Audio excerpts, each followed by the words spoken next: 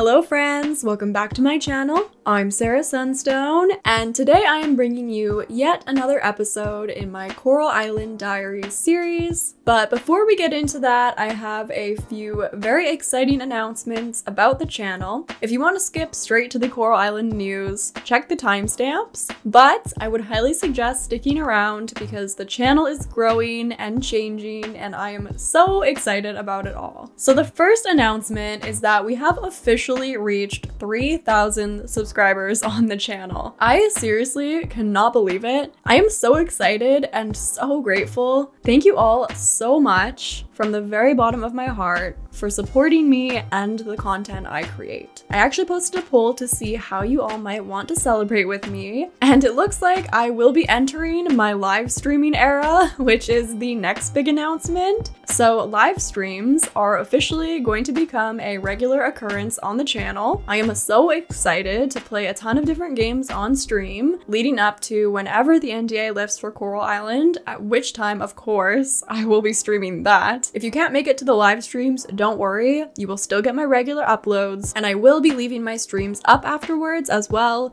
so you can always watch it later. So my first live stream will be a 3K celebration where we will watch and react to the very original Coral Island trailer together. I can answer some of your questions, we'll all hang out, and we will even tour my Animal Crossing island. So it's gonna be an all-in-one experience. So that's going to be coming this Thursday, July 28th at 6:00 p.m. PST. So keep your eyes on my community tab for updates and information about my streaming times in general.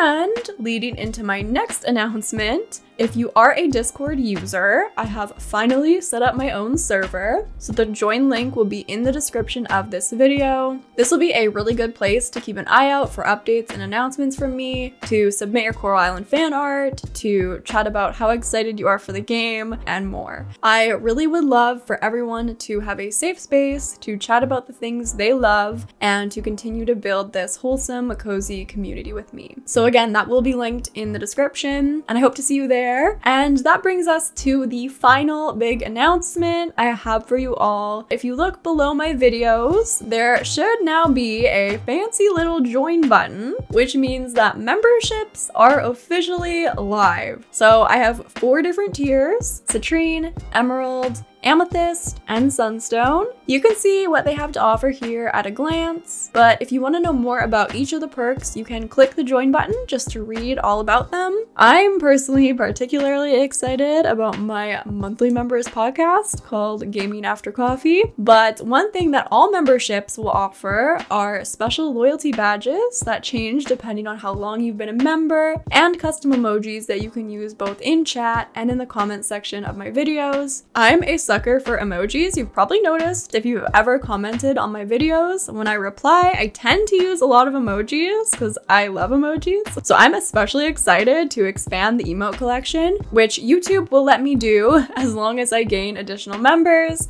So these are the starter emotes, which I think are super cute, but I definitely have some other very cute and potentially sus designs up my sleeve. So definitely look forward to that. I am so excited to be able to offer additional content without detracting from any standards that are currently on the channel. So please don't worry about missing out on anything if you don't or can't join. Nothing about what you're used to seeing from me will be changing, other than the potential for even more content for everyone as I continue to receive your incredible support and as we grow together. So those were my big announcements. There has been so much going on behind the scenes. I have been working literally 7 days a week on preparing all of these things and more. So it's really exciting to actually be able to start showing some of them off. But now here we are, time to get into some of the highlights from the Coral Island Developer Diaries. First up is actually quite a big note, which is that the team is working on the lore of Coral Island. Now, we are familiar with the very basics, for instance, the existence of the Goddess of Flowers,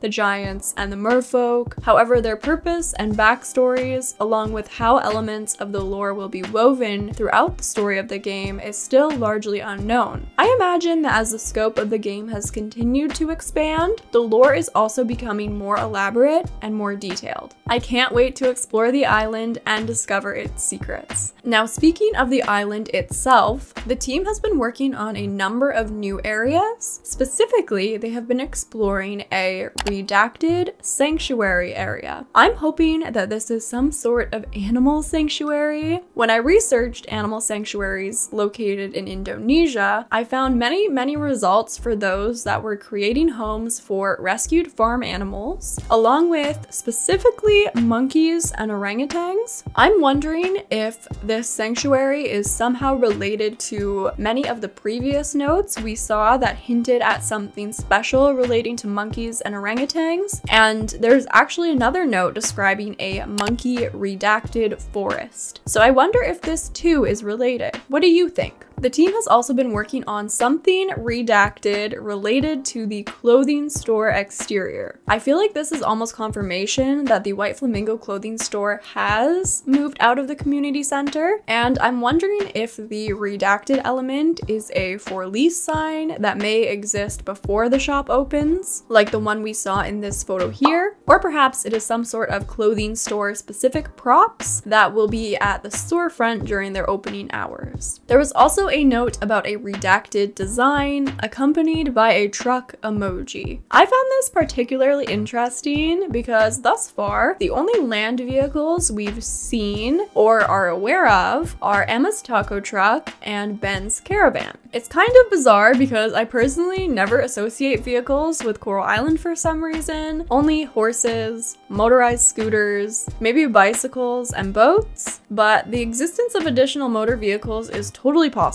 So what other sort of truck do you think may exist on Coral Island? I'm actually hoping it's another unique food truck or some sort of traveling merchant, but maybe it could even be a fast travel option to reach the upper portion of Coral Island. As for the player farm, the team is working on more themed exterior decor pieces, along with even more new TV shows and even a house storage system. I'm wondering how this storage system will be distinct from the storage boxes we can craft, and I'm wondering if they may even be interconnected. Since the 2.0 update for Animal Crossing New Horizons, I actually personally really like how the storage system works. Everything is stored in your home and organized very neatly, but you're also able to access that storage from anywhere on your island with the use of a storage shed. I wonder if Coral Island's system will be at all similar. It would definitely be quite convenient. The team is also changing the crow system, which I'm guessing would be something to do with perhaps when and what triggers crows to come peck at your crops, and perhaps the implementation of different scarecrows as well. Also, any ideas as to what a redacted seed list may contain?